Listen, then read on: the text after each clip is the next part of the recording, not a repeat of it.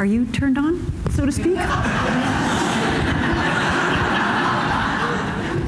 I'm absolutely delighted to have the opportunity to interview Vik, because I never have. And when I was last in Rio, I very much wanted to interview him there, and he was traveling. So thank you to Art and Embassies and the Hirshhorn for giving me this wonderful opportunity.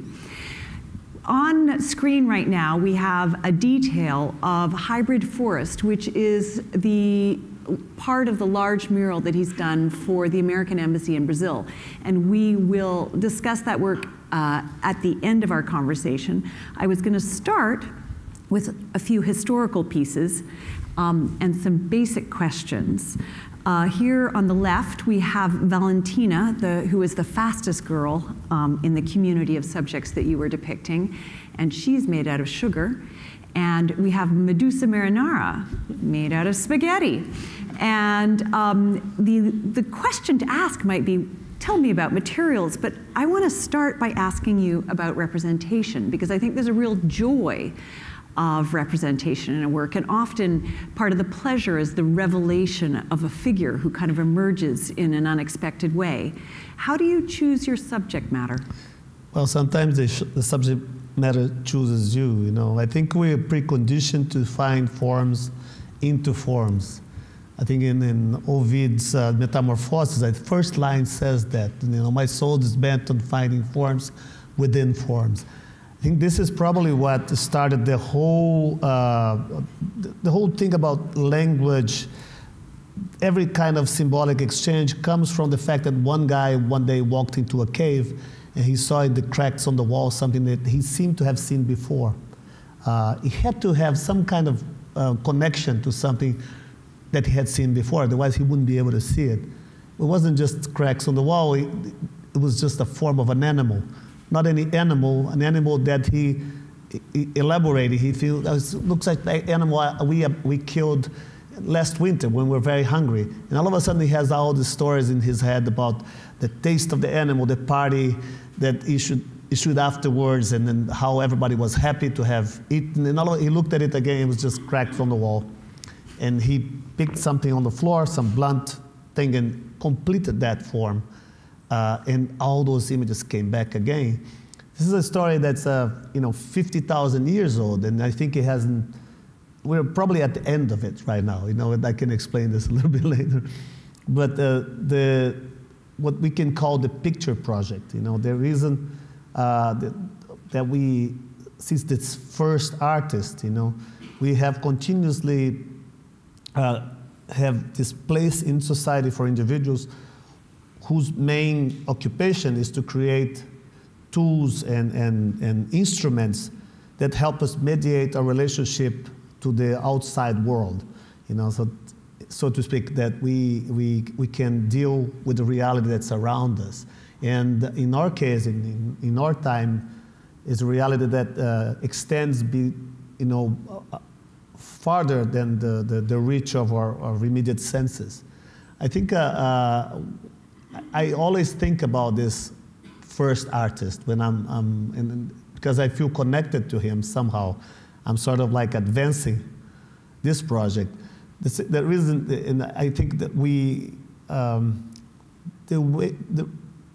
the reason we see the things, the world around us, the way we see today, has to do with the parallel evolution with these instruments that we artists developed through history, you know, in order for us to be able to do so.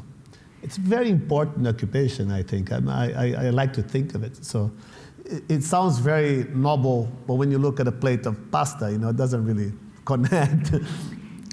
But can I ask, because you often refer to famous works of art, and the Medusa here echoes Caravaggio's Medusa, but you also have a history of depicting people from the street who might never have the opportunity to have their portrait done. And so there's a kind of tension, perhaps, between high and low income, you know, I trained as a British sociologist, so I'm always sniffing out class wherever I can find it. Do you think that there's the theme of class lingering behind your choice of subject matter? I wish I was that organized. I'm not a sociologist. I'm an artist, you know. So I guess, you know, usually I'm introduced as the artist who works with non-orthodox materials, and then I find it, I'm always very concerned about, once I heard somebody, I was in the museum watching people look at my work, and then they said, oh, that's the chocolate guy. And I'm like, come on, man. I worked for 20 years to be the chocolate guy. The reason I work with this variety of materials, and I work indiscriminately about what, if it's somebody famous, or if it's an icon, if it's an unknown.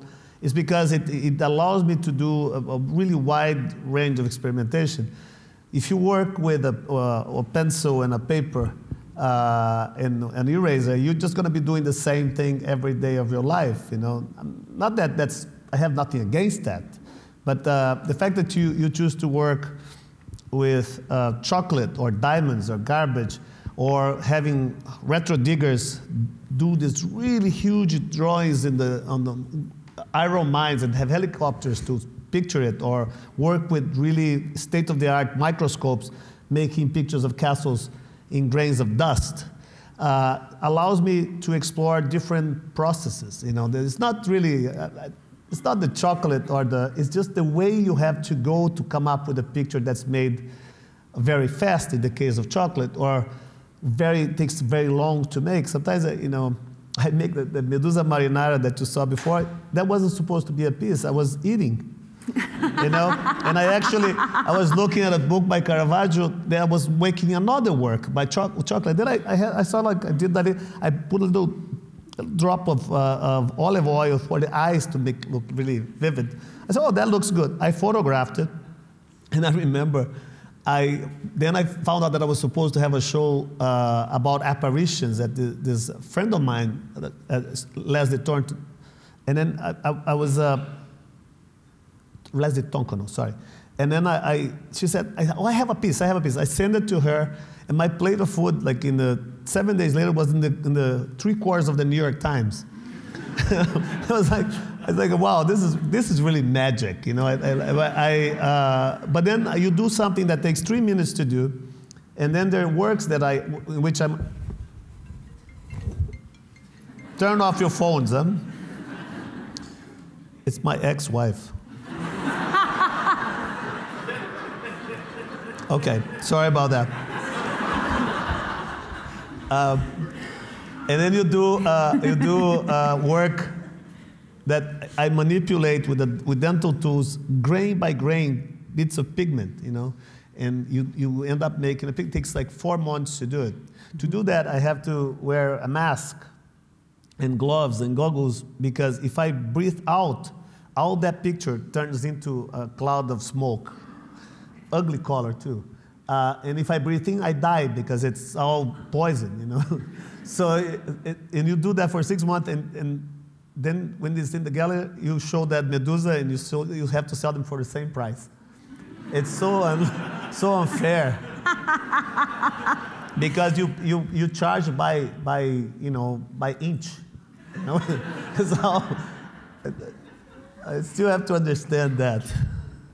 I think your choice of materials is one of the things that makes your work accessible, isn't it? In a way, just by using a common material that everyone can identify with it, you are kind of bringing Caravaggio to people who might not otherwise clock the Medusa. I try to work with things that are very known from the iconography and from the material. I think the artists only do half of the work. The other half is the viewer who does. I mean, I always think of art happening in the museum or in the gallery and not in the studio walls.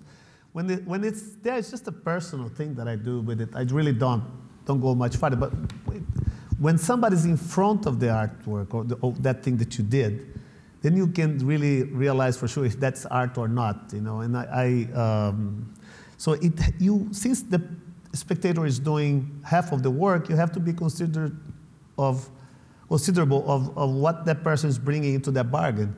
What's the visual baggage? Normally and I hate when I go to a show and I have a feeling that I feel stupid about it, that I didn't understand anything. So leaving a gallery with the feeling that you're dumb, I prefer to give the other sensations. When you look at it and you discover that you know a lot more than what you thought you did. Visual culture is something that we start acquiring when we're like just a few days old. The moment we start differentiating between this blur, it must be, I honestly think how, I don't remember when it was when I was a baby, but it was like, must have been like an acid trip. It was crazy, And then the moment you start thinking, this is light, this is dark, this is mom, this is me, language starts kicking in and the world starts becoming departmentalized and broken into this web of linguistic that sort of, in a way, stands between us and the real world. That's why the moment we start acquiring language and start learning numbers, then we stop drawing and stop having this direct relationship that children have, to the visual world. Some people ask me, when did you start becoming an artist? I don't remember when I started, but I remember when everybody around me stopped being one. And it was around that time, I'm dyslexic. So it took me a long time to learn how to read and write. And it was exactly the time when people stopped playing with Play-Doh and drawing. I couldn't write, so I started, when I took dictation in the second year, the person said car, I couldn't write it, I would just draw something. I could only read in certain fonts. I could not, so I do everything visually. So when I was like 8 or 9, my copybooks looked like the Egyptian section of the Metropolitan Museum. It was like there was a shorthand, that I was the only one who could read those things. But those things developed gradually into more accomplished drawings. And before I knew I was the kid who draws. Every one of you had a kid like this in the class, the guy who makes the caricatures of the teachers, pass them around. And that became my identity, So I think that's how things develop. And speaking of drawing, we have up here a work from 1996, and I think the translation is Dreamer. And so I'm wondering about drawing. Clearly you're a very accomplished colorist, but it seems to me that drawing is your kind of primary root skill. Your earlier work seems to rely more on drawing than your current work, and it sounds like you did a lot of drawing as a kid. Well, when I was talking about that guy 45, 50,000 years ago, he started doing drawing. The first ways we were able to consolidate images, just like outlines of certain shapes. And it's a very primitive rendering, but I find that fascinating because there are people today working at the very end of the technological spectrum of creating simulations, creating illusions, like Spielberg, DreamWorks. I don't have that kind of money. I don't have that many rich friends, so I have to work on the other side. So my deal is to produce the worst possible illusion that's still able to fool people. Not actually, because then you're not fooling people. You're actually giving people a measure of their own need to be fooled, their own belief. Every single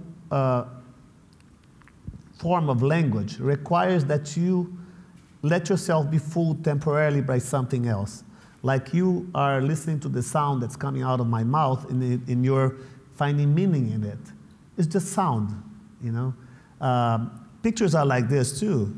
And they are, when it comes to drawing, you're dealing at the very, very end of that, the worst possible illusion. So if I do like this, and I do this, I didn't even draw it, but every one of you saw in this gesture a picture of the sun. well, the sun is a huge ball of fire that's hanging 8 light minutes from here. And I brought it to this room only with a gesture. For people 40,000 years ago that didn't have Nintendo, this was magic.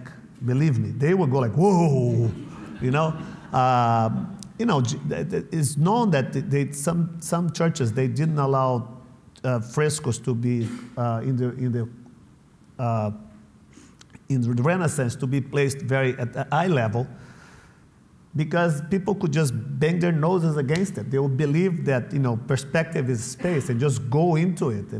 As I said, we developed our relation to the world based on our relationship to the tools that we invented to be able to foster that relationship. And artists, when the shortest explanation that I have about what art is the evolution of our relationship, of the interface between mind and matter.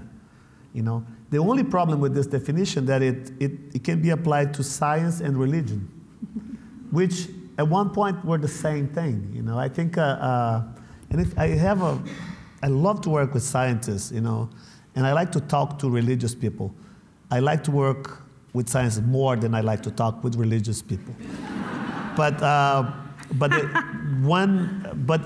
It's fascinating how in all these situations you're dealing with something very basic, very unique to our species, which is belief.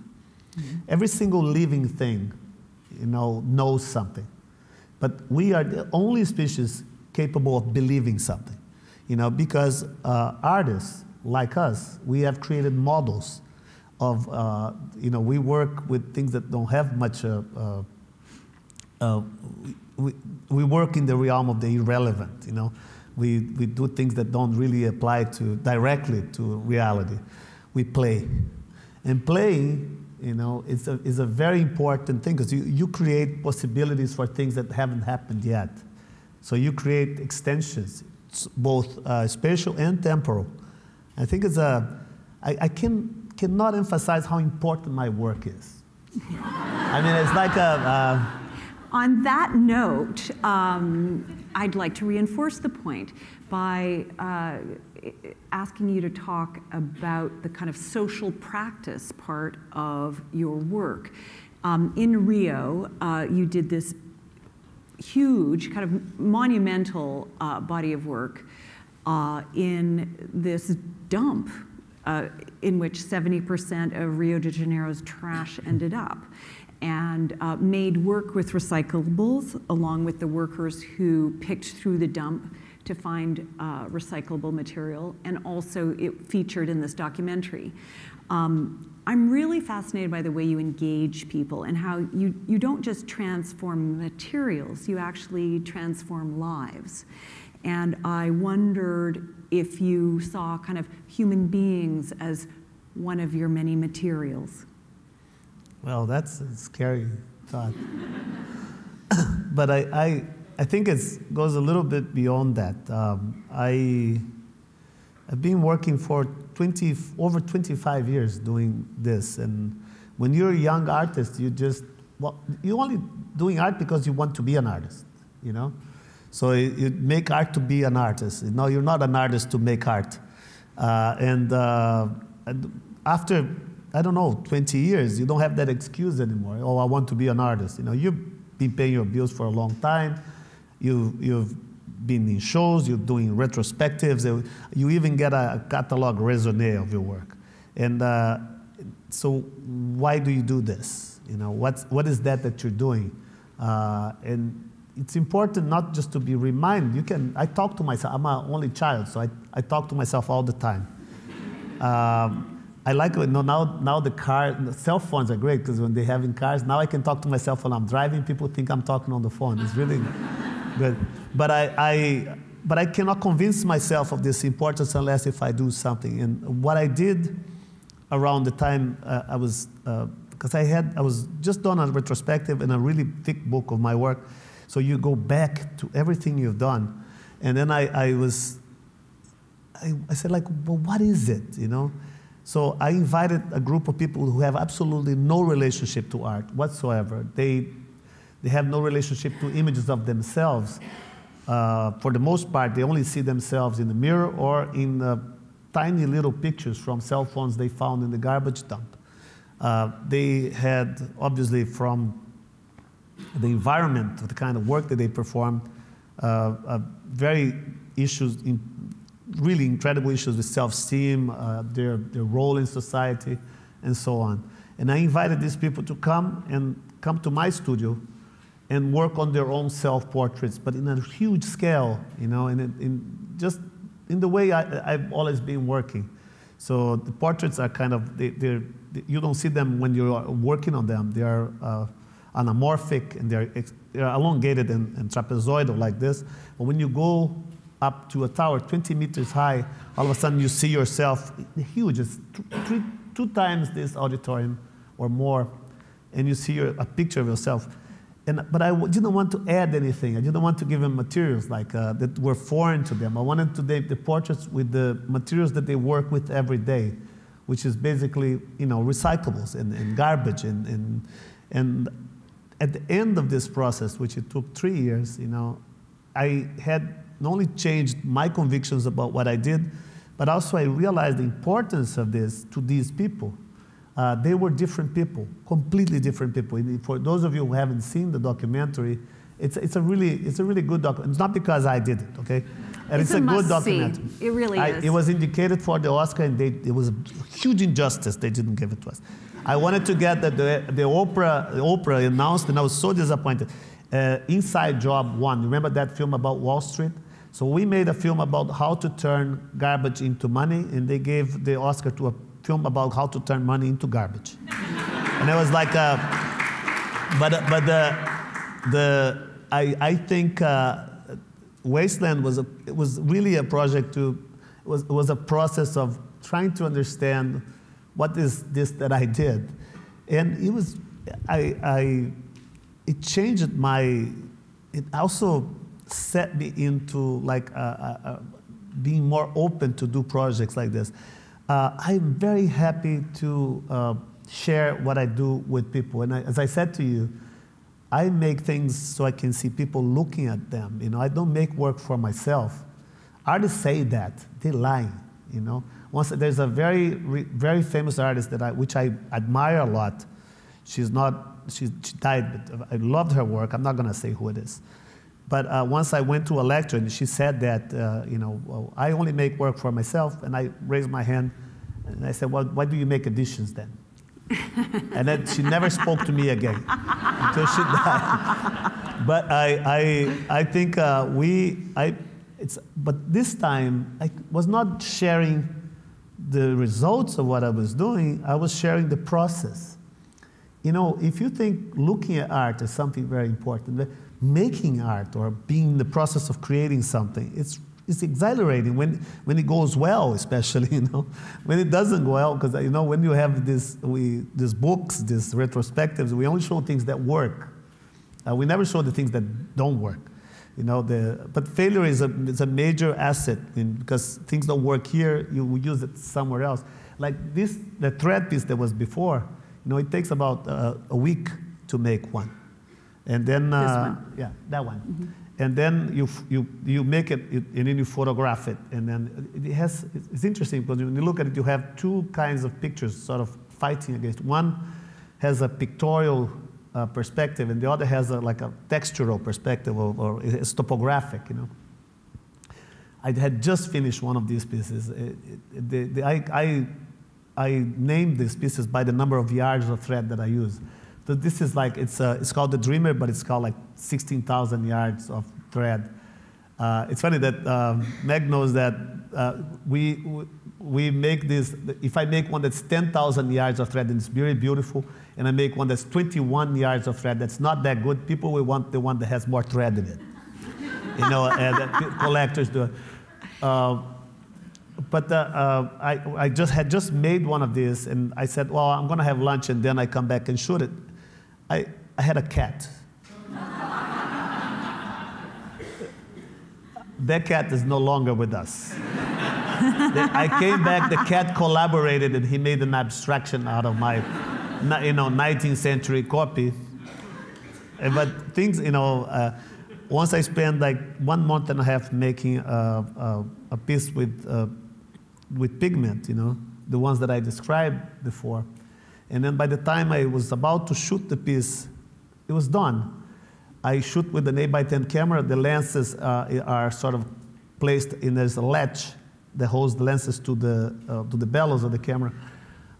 When I put it down, when I picked up the shutter, it did this. My sleeve caught the latch and the lenses fell right on top of it. And I was like, I had to sit for like 20 minutes just looking at that. When your legs are like, you get all numb, That obviously is not in my retrospective. But. So just so you know, before I move to the next slide, Wasteland, you can see it on iTunes or Amazon. It's, Oh, it's for free on YouTube too. And I paid $3.99, so now we have this term public art, which begs the question, what do we call all the art that's not public? Private art, collector art, elite art world insider art, studio art? How do you define the public? Yeah, I didn't think about that, but you're right. I mean, how art, if it depends on somebody looking at it, it has to be public to be art, I think. It's just about the different venues that we find. We are used to have images coming at us, they're projected through TV screens, telephones, outdoor billboards, point of sale, product packaging, and these are images that are everywhere. They're ominous. And then you have museums. It's an inversion. So museums are like these places where you can ritualize your relationship to images because you walk towards an image. You wake up, you take a shower, you put your nice clothes, black clothes to go to the museum, and then you take a bus and you pay to get in, or it's for free. You just walk and you walk towards that picture. It's something that I always like to do. There's a picture and you want to see. It's a landscape. Right? And you walk towards that picture and you stop there as if there's an X on the floor and you do this like. The reason you do this is by the time you stop is because that picture filled your visual field comfortably. And you can be inside the landscape if you do this, and you can be back in the museum if you do this.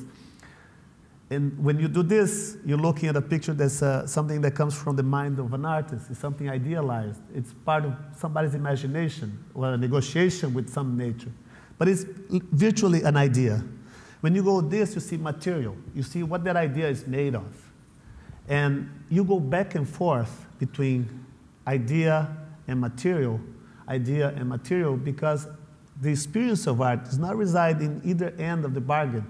But exactly on the moment you cross that threshold is when you feel the relationship between what's here and what's around you. This is this really thick wall that separates our consciousness to everything that's happening outside. We have the impression that we have full control of that because we are given very powerful tools to deal with that. That beyond this theater, there is a museum, and there's a city, and we can think of everything that's happening outside in our planet and even beyond in our universe, But in fact, these are just, things that the realities that we create for ourselves. But we can quite feel them, I am a wall artist. I make objects, and my works require physical presence for them to exist, for them to work. This is I think it's a handicap of the artwork, because you need to go there to see it, to feel the transformation. Every image has some cinematic feel that as you approach it, it changes. But you have to be there, That's why I don't post my work on my Instagram account, because I don't want to trivialize the experience of looking at it. I post cats, food, and sunsets. And then, public art, I forgot the question. See, it was public art. I wonder, I think that the physicality of art, I like to think of it not as a handicap, but as the thing that will remind us that we have these bodies.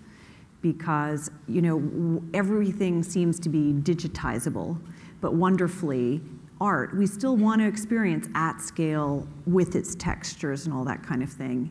And communally, too. I mean, the number one reason people go to museums is to socialize. Number two is to learn something. It's like movies, yeah. I go to museums so I can get shushed.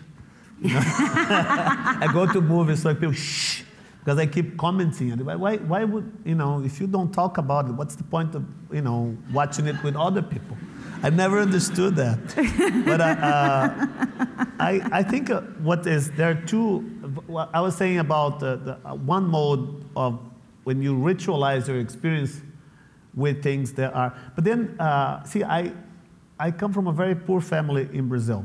My parents, the first time they set foot on a museum or in a gallery was to see one of my shows. And the reason they never did it is because they didn't know what they would find inside. They were not familiar with that.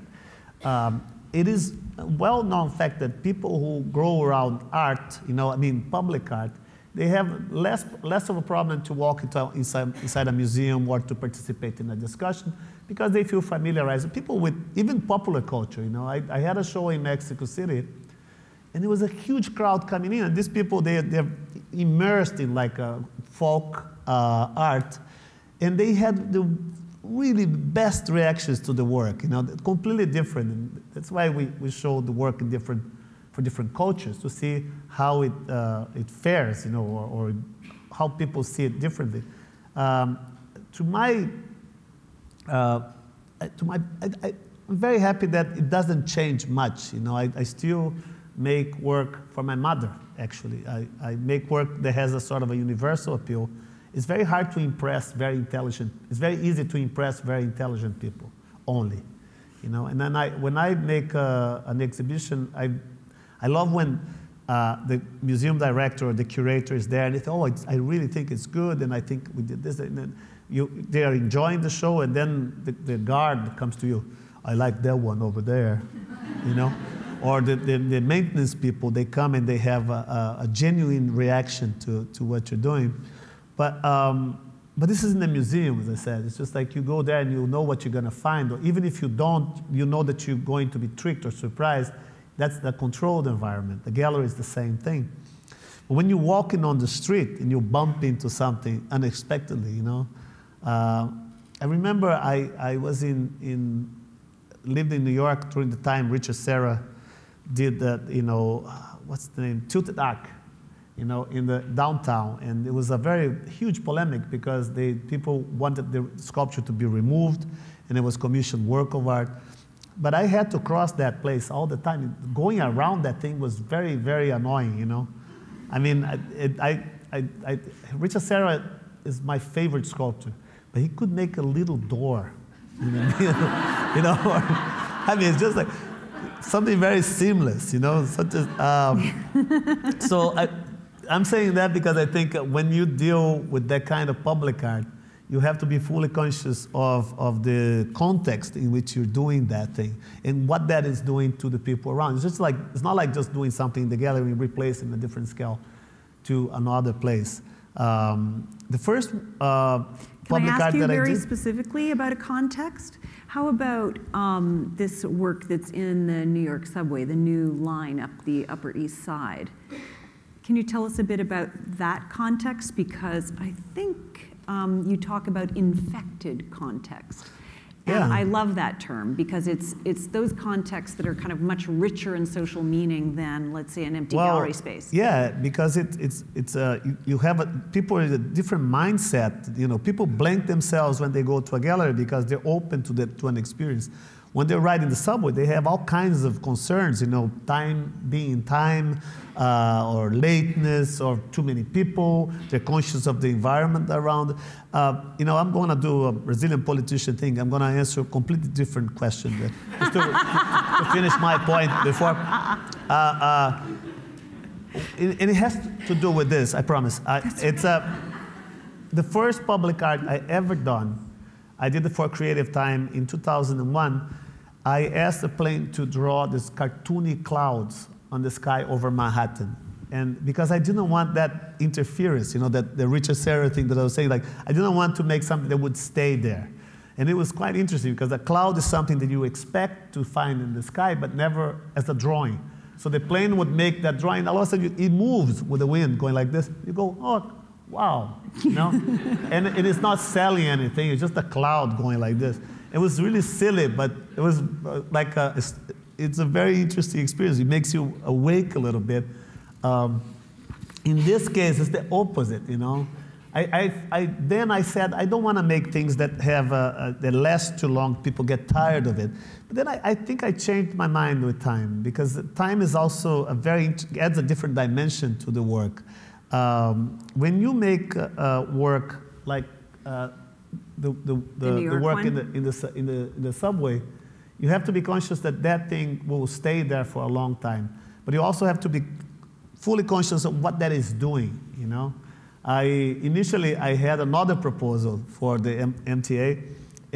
I was working with lenticular. Remember those pens that you go like this, and then when you go like this, the woman that's in the gets naked, you know, like yeah. That technology, very, very, very powerful technology. I made these lenticular prints. They were big, and they were also anamorphic. So if you were walking on the train station, all of a sudden you see a ghost appear and dematerialize, and you'll be freak out everybody, I promise. Obviously, it was an idea that was very hard to sell. They said no, but they liked the idea that what I was representing were just people there inert, just waiting. The idea of somebody waiting has to do with like Egyptian sculpture. You know, Egyptian sculpture, it's not going anywhere. That's why most of them are sitting down.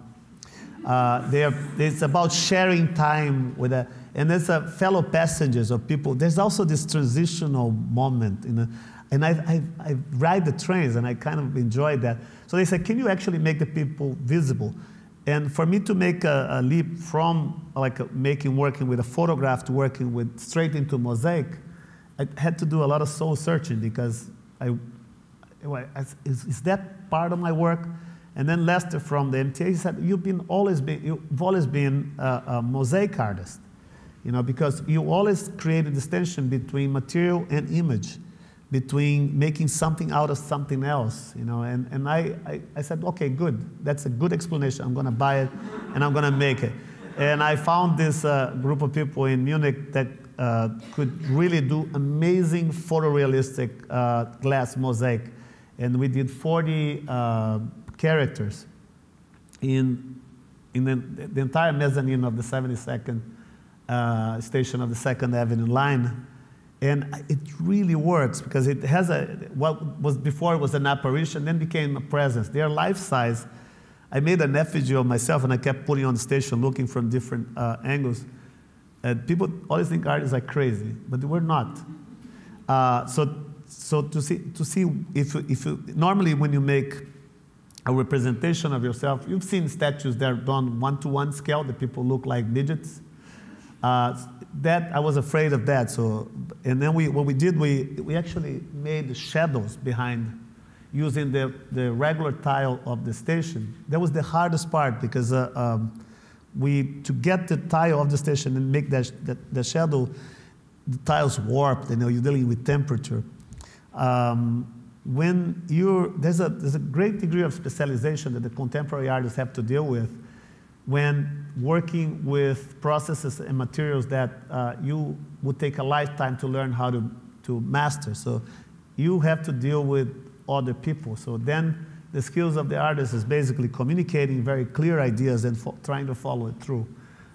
When you work with somebody who makes glass in Murano, like for instance, I just did the project, you don't know how to blow glass, but you have to be able to, you know, the guy speaks Italian. Sometimes it's a tricky little thing, but in this case, the main deal was to create a really effective line of communication with the fabricator, and I was very happy with the results. And when I became a mosaic artist, you know, the invitation came to do this piece, which is a completely different context. It's not a train station. It's an embassy. I had to think about a number of things, of personal issues even, before I decided to do or not, and what to do about this, you know. And it's called hybrid forest, and it's both the Everglades and the Amazon, which makes sense for the American embassy in Brazil, but also your national identity as a dual citizen, Yeah. both Brazilian and American. And you were an illegal alien for a little while in America? Let's say. I was. How did that history and sense of citizenship affect your Well, choices here? when the word an embassy, a consulate, you know, you're talking of this kind of ambiguous spaces that validate your presence in one place or another. The American citizens here, probably you don't feel it, or maybe you do feel it. I'm an American citizen, I still feel it, but maybe it's a residue of my experience as an immigrant going through customs, for instance, you know. And the guys start asking too many questions, and you start going like, ooh, you know. But it's an interesting, it's a tense environment, and it's a place like it's like you're in between. If you crossing that threshold, it is an environment that represents a threshold, a wall, you know. It's a wall, and how to transform a wall into a bridge. I think that was the main. I really love to hear from the entire process of in which the idea to invite artists to work on embassies come because of the fact that after September 11, the increasing amount of security that was put in place in embassies and consulates sort of altered the original architecture of most of these buildings and sort of like made them a little bit oppressive and dehumanized. Bringing art back into this place was a way to balance a little bit these changes. I really like, that was the real appeal. I said, that's really interesting because that's how I feel when I'm in one of these places. And one thing, I don't know if you've been to Brasilia. Brasilia is a very funny place. It was designed by a couple of guys, you know. They had some beer. They said, let's do this airplane thing. And they designed the entire thing in one go. And it's like it's not organic. It doesn't allow growth. Everything is already thought. It's done. It's, you know, in a number of ways, it's dead, you know. And I feel that to make something that it's refreshingly opposite to that, something that is out of, you know, control. Forests are like that. And I think also the forest would convey a feeling that is a common origin for all of us. We all come from nature. It's a place where we bind. We are all natural beings. We're animals. And all of a sudden, but when we are in front of nature, we don't know what we're dealing with. We're so illiterate when it comes to nature. To make a forest that was a tricky forest, as a sort of a mosaic, a conceptual mosaic, because we went through all the species that did not occur.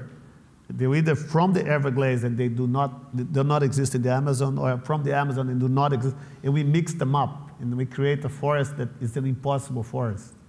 But nobody noticed that. You know, to go back to, you know, like with the idea of politics, I think obviously I have my opinions as a citizen, you know, and as an artist, but they're not better than the opinions of the policeman or the baker or the candlestick maker. I mean, it's just that I think artists, I don't know, I really, sometimes I'm very suspicious of artists that think they know more about politics than other people, you know. Actually, we live in another planet, you know. We shouldn't even be allowed to vote sometimes, I think. I mean, you know, and I think we're very, if every time politics or good intentions are a premise to make art, I think you're robbing yourself of an essential point that these things come from the possibility of communicating ideas. They don't precede it. You know, and if there is anything political about making art, it's the fact that you allowing people to be conscious of their relationship to reality, which is very much in peril right now. I think technology advanced in such pace that artists and people who think about image could not really, follow. We're a little bit falling behind, and we're losing somehow our grip to things that are real, things that are true. Where do we get our doses of reality from? And it's a symptomatic thing. It's everywhere. It's here. It's in Brazil, and I think it comes from the fact that we need some serious adjustment. And I don't think artists can provide that anymore. So can I clarify? Because you seem to be arguing that artists should not be kind of political illustrators or didacts. But by the same token, I'm assuming that you don't think that artists there's any stance they could have which is entirely apolitical either. And I've actually just put up Jackson Pollock for you as a side note to this thought. Oh, he was having fun doing that. I think art becomes political with the extent that it connects with reality. I think when you have art that's done, that somehow summarize the relationship that you have with things at that particular time in history, when you do it effectively and you make people sense it. I was talking about this today at the National Galleries. I have these pictures that are made out of a myriad of little pictures. I just get them from magazines or art books, and then I make a picture out of other pictures. And the intention there is actually to make people see an image that's very much like the way they produce images inside their brains. When you make those connections, I think you are doing something political one way or another. You're helping, And sometimes it's almost impossible to not to go through some narratives that are political by nature. Like with the sugar children, for instance. These are kids that were sons and daughters from people who work in plantations, sugarcane plantations in the Caribbean. So I worked with them. I made the pictures out of sugar, but it turns out that I was at the beginning of the idea wasn't protest or I grew up during a military dictatorship, and I think when you grow, I wasn't a direct victim of the dictatorship, but I was a product of the cultural environment that it fostered. I mean, when you are in that kind of censorship and very oppressive political environment, you cannot just say things. You cannot say what you think. You have to use metaphors. You have to really use all the elasticity the language allows to be able to pass messages through. And also, when it comes to acquiring information, especially from official sources, it becomes very pragmatic. So my upbringing during the military dictatorship made me both a cynical and somebody very, very good with metaphors, or very aware of the elasticity of language, many ways you can say something. I think I almost try to avoid political statements, but I try to work with the mechanisms with political statements are made of. I also, I have a commercial art background. I work with advertising. It's funny that, people in advertising, they steal all the ideas from artists. You go to an ad agency, they have art books full of Post-its like this. See, I steal ideas from advertising people. I just take it back from them. And I think there's no prejudice, that I think the first, requirement when you, especially because, there are two major industries working with visual culture at this moment, advancing the idea of visual culture. One of them has distribution, technology, and capital, which is marketing and advertising, lobbying. And then the other one is contemporary art. We don't have any of that, but we have an enormous amount of freedom. We don't have to sell anything. We sell the thing itself, we sell ideas, you know.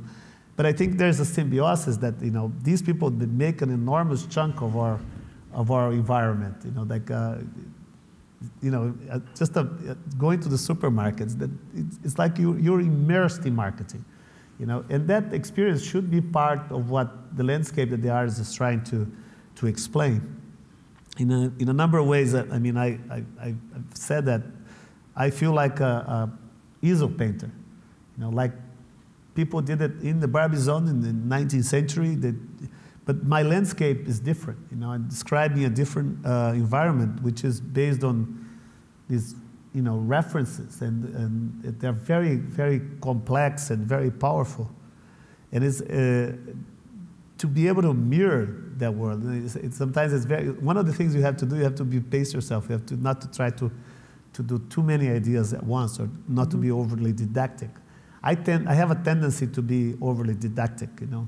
I'm trying to avoid this right now. But well, I think we have to move on to questions. Okay. I mean, I'd love to hear further about what you think the political impact, or just the emotional impact of the forest image is for people standing in that very long line at the American Embassy in Brasilia. Yeah, you know, people, when you are in an embassy or in a consulate line, you have to stand a long time. Sometimes you're exposed to weather and everything.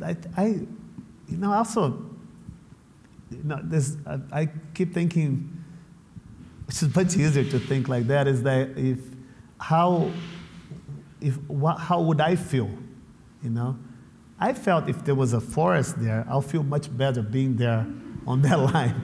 So I think, you know, I thought of flowers, but flowers, it would be too camp and maybe too pretentious. I don't know. They're too cultural, you know. So something more chaotic as a forest. And there's something quite nice about the mosaic, is that it matches the trees that are behind it. So it's it creates a fake sense of transparency, you know. The outside the wall, there's a street, there are cars, there are things going on, but then it just matches the top of the trees there, and then you feel like there's a forest that extends forever there. It's two things. I have nothing against art that's pleasing, really. You know, when I say I still make art for my mother, I really mean it. You know, I like to make art for people who sometimes they do not expect to see art, they don't know anything about it. There's a way to build a structure around art making that, first of all, you privilege a physical reaction, something that's perceptual, sensorial. And if you are able to create a connection between the viewer and the artwork at that level, you know, all the rest is guaranteed. So you look at images, like there are thousands of images every day. If an image managed to go like, hey, look at me, you know, and you do look at it, that's an enormous achievement. I mean, this thing is, nobody can escape it, so it's almost environmental. But as much as like the pictures in the train station, you know, when you're dealing with these environments, they perform very specific functions. First of all, I try to put myself in the position of the viewer and find out what would that be doing, and how could they be helping the experience of the people in that particular place. On that wonderful note, thank you so much, Vik, for being such a great speaker. Thank you.